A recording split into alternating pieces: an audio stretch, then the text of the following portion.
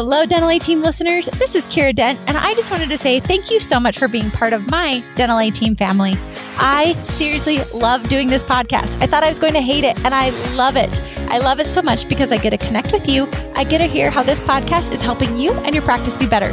So if you have loved this podcast and you are willing to share, I would greatly appreciate if you'll share with your friends, if you'll leave us a review, if you'll give us 5 stars, anything you can do. Just like you guys grow your practices, we're trying to grow this podcast to positively impact the world of dental. This is how we get to grow our Dental A Team family. Thank you so much for listening. I hope you enjoy the show.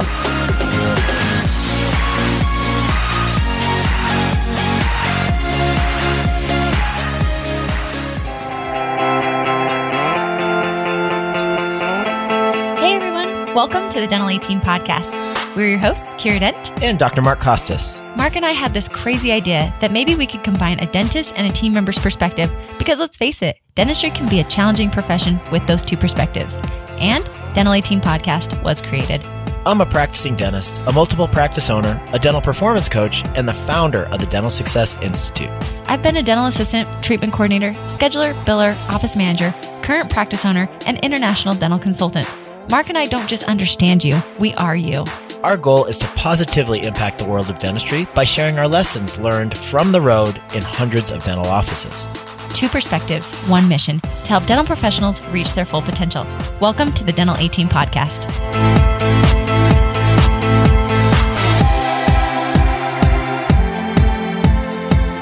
Hello, Dental A Team listeners. This is Kiera, and I am so excited to be bringing back one of my good friends. This girl is freaking killing it on her podcast. Every single one that she does just knocks it out of the park, and I don't blame them because she is incredible. So I'm super excited to welcome back Kristen Shepherd, the incredible hygienist in New Jersey. She is the one who took her fluoride percentage from 37% to 97%. And also on her last podcast was chatting about how she actually tees up doctor treatment and is totally making her doctor's lives easier. So Kristen, welcome back today. How are you? Hey, Kiera. I'm doing so good.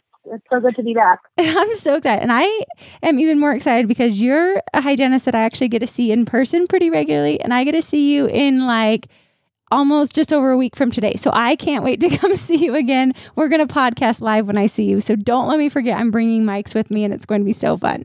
Yeah. I'm so excited to see what it's like to actually do this like face to face. I'm like so used to the AirPod flow. It's gonna be cool to see you in person. It'll be so fun. So let's dive into it today. You had a really great topic that you wanted to discuss, all things hygiene as always. So let's just dive right into what's flowing in your world over there in New Jersey today.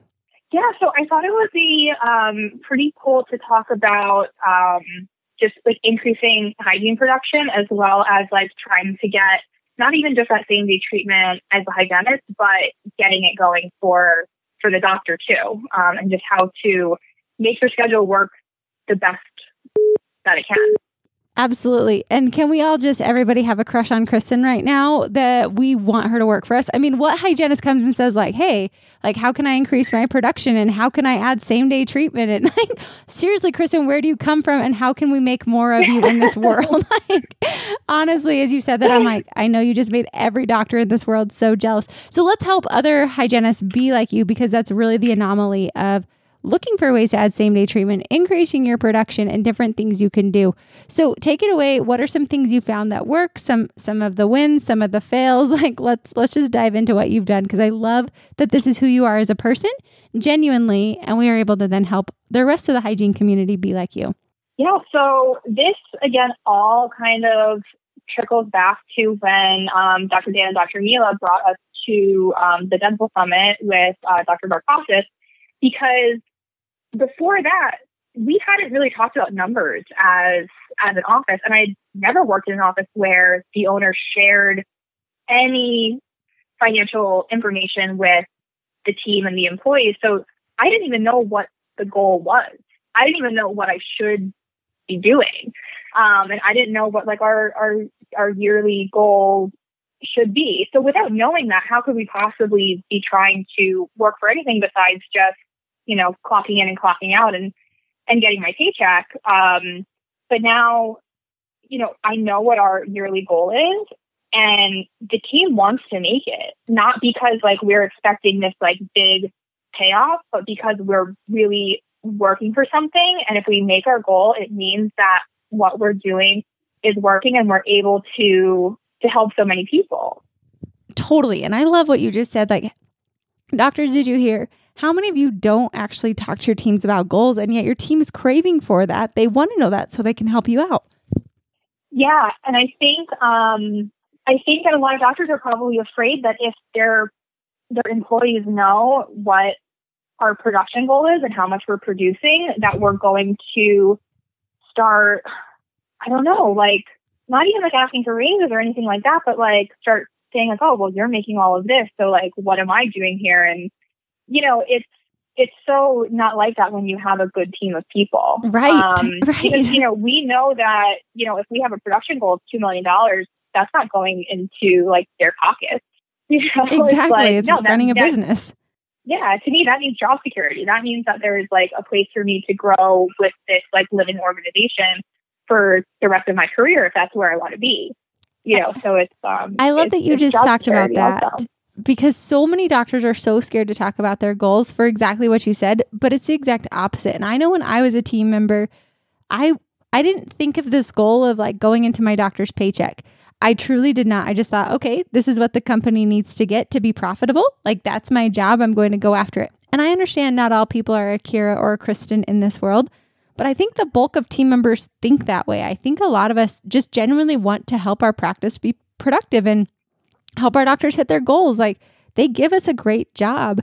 And I know flipping to an owner side, I feel highly uncomfortable sometimes to discuss my goals because I put emphasis and weight on, well, now they're going to think I want to make all this money. And it's very weird being on both sides of this coin of being a team member and being an employer and owning practices that I can see why doctors don't do it. But Kristen, I love that you just affirmed again how much team members we really want to know your goals so we can help you get there. If we don't know the goal and it's a secret, we're just going to come clock in, clock out and do the best we can. And there's really nothing pushing us forward to make us go after that. So I love that you talked about that was first steps. They actually shared these goals with you. And this was the first office you'd been in that actually talked goals and numbers with you. So shout out to your doctors to talk to you about that. Other doctors, don't be afraid. Look at what that turned into Kristen and how she's able to become a rock star producer because of that. Yeah. Yeah. So, you know, it all kind of like goes back to tracking. I mean, that's how I got my fluoride up so much, was just like tracking how often I'm doing fluoride, tracking how often I'm doing sealants. Now it's, you know, I have specific goals on like, my SRP case acceptance, and I do my goal for the day. I write it down every day, what my goal is, what I'm scheduled at. And recently I've been putting on my block out every day on my schedule, what I actually produce. So it's just a really good, quick reference way for me to look at it every day so that when I do my reporting at the end of the month, I kind of know where everything is coming from. But it's more just like, it's a way for me to feel really good about myself at the end of the day. And like, it's a confidence boost to see what I was actually able to turn maybe like a low schedule day into what I'm actually done with it. So, yeah, I mean, besides just, you know, getting things done, it makes you feel good, you know? Well, and I love that you said that you see it. Like I am such a visual learner that when I see things, it becomes real and tangible. And so I love that. And I think that's such a cool idea of putting it on the schedule so you can just see it. Makes it easier for tracking. But I love what you started at and what you ended at.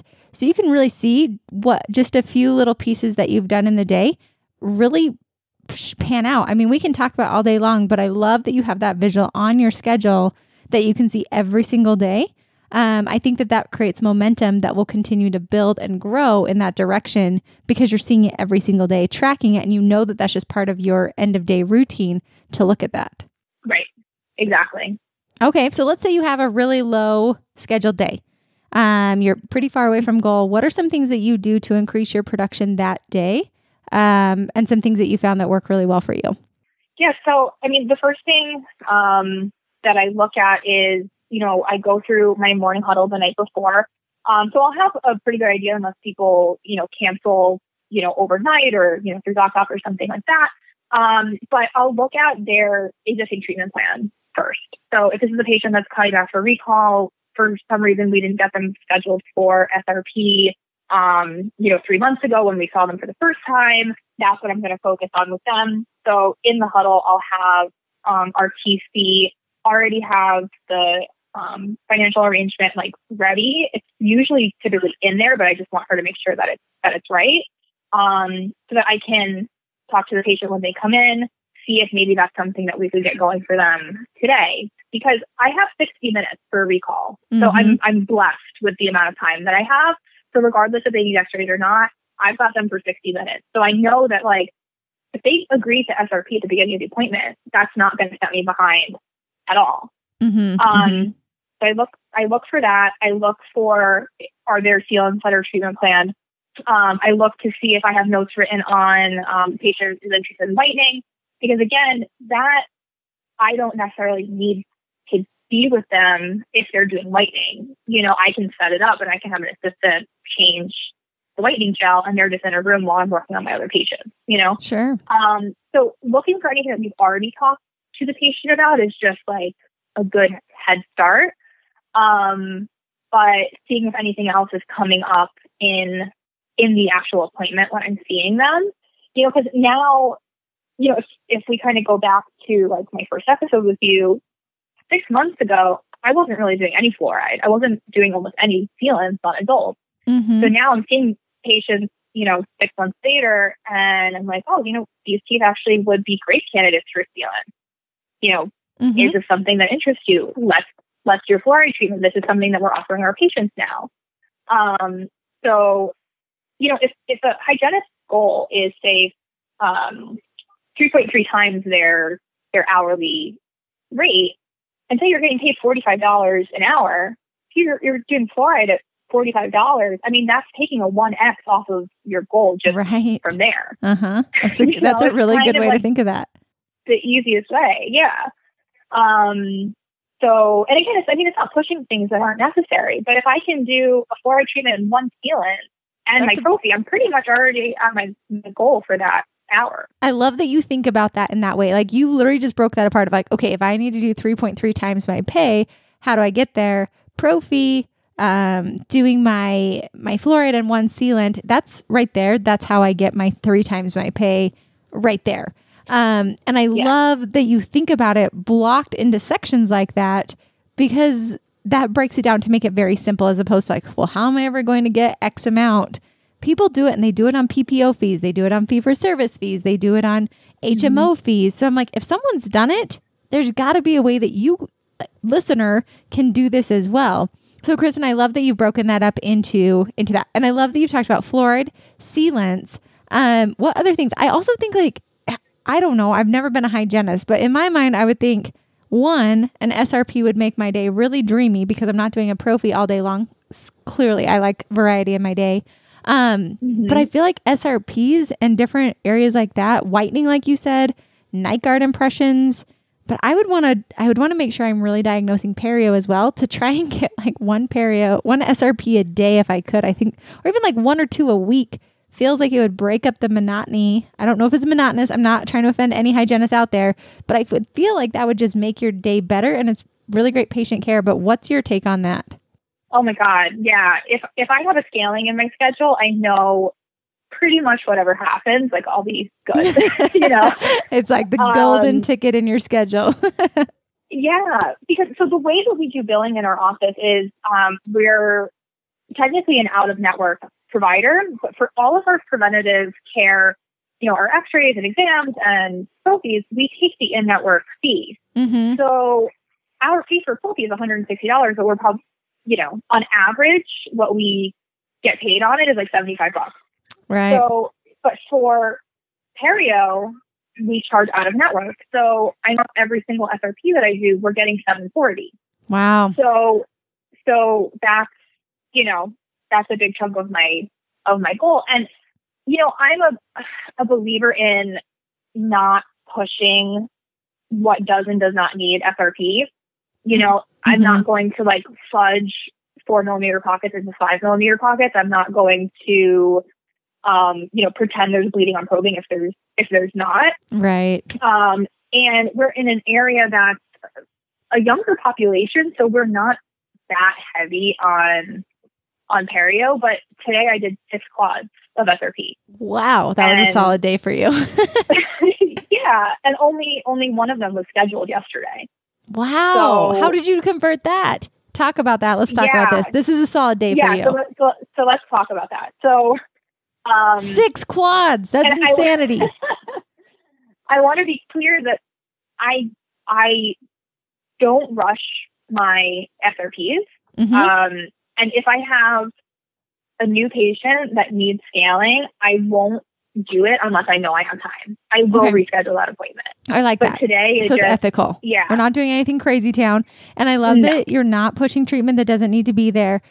And I've seen you, Kristen, I've seen you in real life. You don't push things that aren't necessary. And you're very, very thorough. Because some hygienists, I will say, I've watched some that do like speedy prophies in less than like 20, 30 minutes. And I definitely do a double take like, wow, that was really fast. Like that was impressively fast. Right. I can't judge. I've never done your job, but I do know that, Kristen, you take your full hour. You're very thorough. You're very detailed, but you also are super efficient, I think, with your time.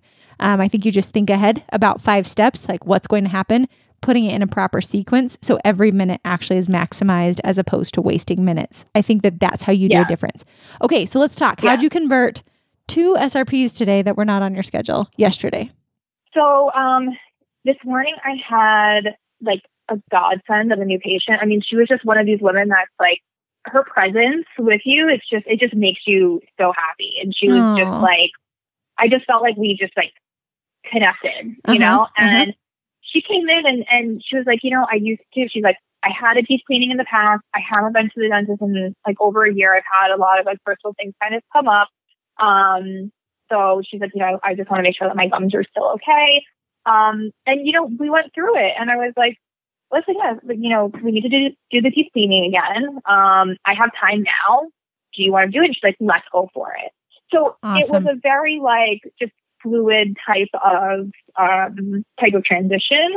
Mm-hmm. If I feel like a patient is really concerned about teeth or if they have really extensive treatment that they're going to also have to come back for like restorative, I'll probably not push for doing the scaling the same day because I want them to be fully informed of everything that's going on that is going to impact them financially. Sure. Sure. But with this patient, it was just like really easy. She didn't need a lot of restorative. On her, I did the 2 quads, and typically like what I'll do is I'll tee it up with our treatment coordinator. She'll have the FA ready so that once the patient says like, yep, let's go, she can go over the fees with her. I'll then jump in and anesthetize, and then I'll have the doctor do the exam while the patient is waiting to get numb. Mm-hmm. That way it's not taking out, all of this extra time. Because again, I had 90 minutes, right. But in my first 20 minutes was treatment planning, then going over the FA, then anesthetizing, and then getting to the exam. So it still leaves you the 40 minutes to scale. Mm-hmm, mm-hmm. And if she was a patient that was really, really heavy and I knew I needed that solid hour of scaling time, I would have rescheduled her to another day. But this just worked. But I love that you see it as the patient is a patient and they don't all fall into a 60-minute or 40-minute template. You can assess that. And what I think I hear more than anything that I think is the resounding piece as to why you are who you are, beyond just being an incredible human being, I hear you always looking for how you can make it happen today. I'm going to see what I can do today. I want to make a great opportunity for this patient today. That is literally your mindset. And I hear it in everything you do. Well, I could do sealants today. I could do fluoride today. Let's do an SRP today. Everything in your makeup, in your thoughts, in your speech, even without you trying, I don't think that was even planned, but I'm hearing so much of that today of let's do this today. And I think that that's the difference. I see a lot of hygienists. And again, I'm just saying this with all the love today. That's definitely me saying I'm sprinkling this with sugar because I'm about to say something sour. I do see some hygienists who say I'm not going to get that in today. I know I could reschedule them. I think your mindset, Kristen, is how could I make this work today? How could I, there is time that I could do this without compromising patient care, but how can I actually make this be a yes today? obviously if we can't, but you're constantly looking for how could you make this work? And I think because that's become more of your mantra, more of your style, you see it so often, which is why your production's increased, which is why you do same day treatment. That's just from an outsider's opinion. Like, what's your take on that? Do you agree? Do you disagree? Like, what do you feel when I say that? Oh, yeah, no, I mean, I totally agree. Like, if I know I have the capacity, then why not? But I'm also not going to do anything that's going to jeopardize like my patient's well-being or my own. Mm-hmm. You know, so the other day I was talking to Dr. Dan and Dr. Mila, and they were like, do you really need a full hour for your recall visit? Like, is that really necessary? Because, you know, you're finishing, you know, sooner if they don't need anything else. And I'm like, you know what? I do. I really do need that hour because it gives me the time to talk about the things I need to talk to them about, to go over home care, and also for me to like have mental health. Right. I'm not going to jump from room to room to room to room to room without anywhere to breathe at all. Mm-hmm. You know, so it's also like being realistic with yourself. But if you don't have that time with your patient, you can recommend everything you want to, but how are you going to have the time to do it on them that day? Sure. Absolutely. You know, so yeah, if we're talking same day sealants and, you know, or same day scaling or same day whitening, if you don't have the time, you just don't have the time because you're not going to let your schedule break down just because you're trying to hit your goal or you're trying to do this. So having some breathing room in there, I think is really important. And doing what's going to help the patient. Like this patient I was just talking about from this morning, she's a busy woman. Like she's a nurse. She has like a really busy family life. Like we couldn't get her in for a couple of weeks for her next side of scaling. So we were able to like maximize her insurance benefit for this year, maximize her day because she doesn't have to come back a needless time. I love it. It's a win-win. Totally. And I also I want to spin back to that 60-minute appointment. I get asked this question a lot, like, Kiera, should we do a 45-minute appointment, 40-minute appointment, 60-minute appointment? Should we do assisted hygiene? There's so many different opinions out there. And I think that whatever works for your practice is ideal, but I really am pro if you can make it work. And hygienists, if you can maximize those 60 minutes, I pushed heavily for a 60-minute prophy. And the reason why is because I feel like if you have hygienists, similar to what Kristen has talked about on past podcasts and today, looking like, Kristen, I don't live in your brain, but I imagine your brain, like as soon as they sit down, you're looking to say, like, okay, what things do they need today? How do I maximize this appointment and maximize their time so they have the best experience? And I'm also like, I almost feel like in your mind, it's like a mental checklist. Like, do they need sealants? Do they need fluoride? Do they need whitening? Do they need SRP? Like, it's almost like you check through the list to look for all the opportunities at the beginning of the appointment in a very proactive manner. And I feel like that's why I like a 60-minute appointment, because you do have time, but it's the hygienists who don't maximize those 60 minutes that really make the dentist think, well, do we really need these 60 minutes or could we shave it down to 45? Like they're not utilizing any additional time. But man, our hygienists would sell treatment left and right for our doctors because they spent those 60 minutes educating, looking for opportunities to make sure they maximize in hygiene, also teeing up treatment for our doctors like you talked about in the last one. But I really feel if I can put a plug out there, 60-minute hygiene appointments are my favorite if the hygienist maximizes their appointment like you've been talking about today, Kristen. Oh, yeah. I wouldn't want to or expect them to happily pay me if I was, taking 30 minutes and then like walking out of the room and, sitting down or whatever. And I do see that. I try to get as much. Yeah.